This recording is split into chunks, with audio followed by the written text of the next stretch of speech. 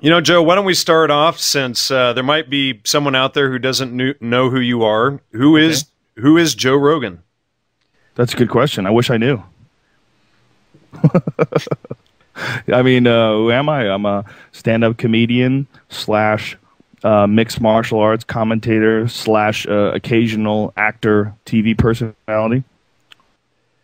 And why should people listen to what you have to say? That's a very good question. I have no logical reasoning. No, I don't know. Because you're bored, I guess you should listen to what I have to say. If you're listening to what I have to say, I've got to assume you've exhausted all your other resources. Well, people who don't know, Jan is one of the first guys who, I mean, am I allowed to talk about this? Oh, dude, go right for it. Yeah, Jan is the first guy who got me high on DMT. So Jan introduced me to the afterlife. Oh, that's hilarious. Well, you know, and I was just going to go into that. Well, in fact, you and I over at your house once with Eddie Bravo. You want to talk about that? Yeah, we had a friend freak out. He resisted the experience. Well, first of all, I think something happened where he had eaten far too close to the time where we were doing this. So he really shouldn't have been doing it in the first place. And then when we started, he had to throw up. Like he had food was in his body and it was freaking him out, and he was super blazed on DMT. I mean, he was like a couple minutes deep into the experience, so he could barely walk. Well, this was 5-MeO. 5-MeO. Yes, this was even stronger than DMT. Yeah. Yeah, he was. I mean, I don't even know how he was walking, because when I did it, I dissolved to the center of the universe and became a part of like the cellular structure of all matter. It was the strangest experience ever. I couldn't imagine having to walk around while I was in that state. But he got up, and I guided him over to the sink, and he threw up, and then he started going crazy, running around and screaming and saying a bunch of things that he wouldn't want us to say. So we'll edit that out. But it was pretty shocking, you know. And then the best part about it was after it was over, he was like, "Obviously, I'm a work in progress." He was talking about his own personality. He was like, "Okay, I'm a work in progress." Like, yeah, you think? What do you think about the 2012 movement? The movement is filled with silly people. That's the problem. The idea is very, very fascinating. The idea that every civilization has thought that we are moving towards some giant event, you know, whether it is the apocalypse, the resurrection, you know, the changing of the age, the end of the long count, however you want to look at it.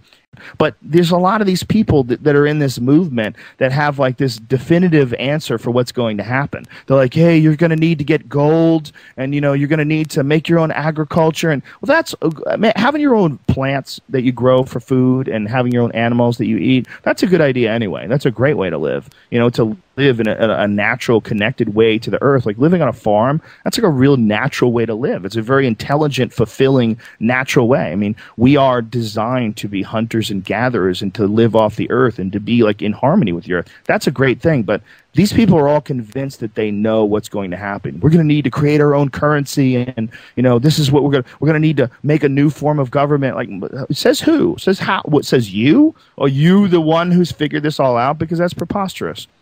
You automatically become the enemy. If you tell me that you have all the answers and you tell me that this is how it's all going to go down and this is what we're going to need, you're saying that you can see it all coming. You don't know what's coming. What's coming could be fucking crazy.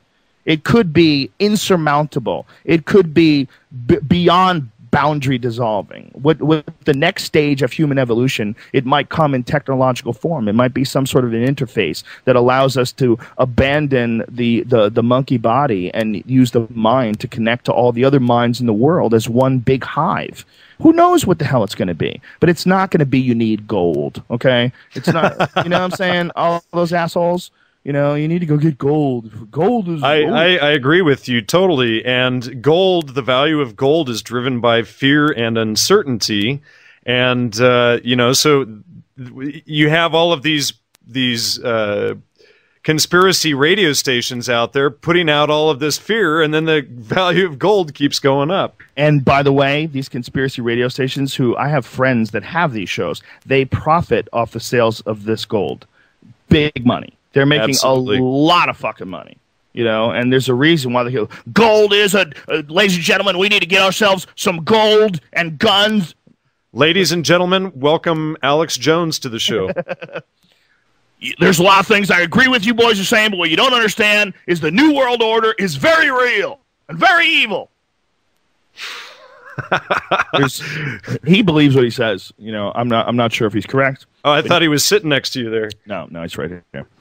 He's in my head at all times. He believes I'm going to hang out with him next week. I'm going to be in Austin, Texas. He believes what he says, but I don't believe he's correct. I think he has a way of looking at things, and he's correct about a lot of things. He's correct about a lot of government corruption and a lot of scandal, and he catches the government doing a lot of shifty shit that they shouldn't be doing. And I would say he's right more than half the time, which is very scary.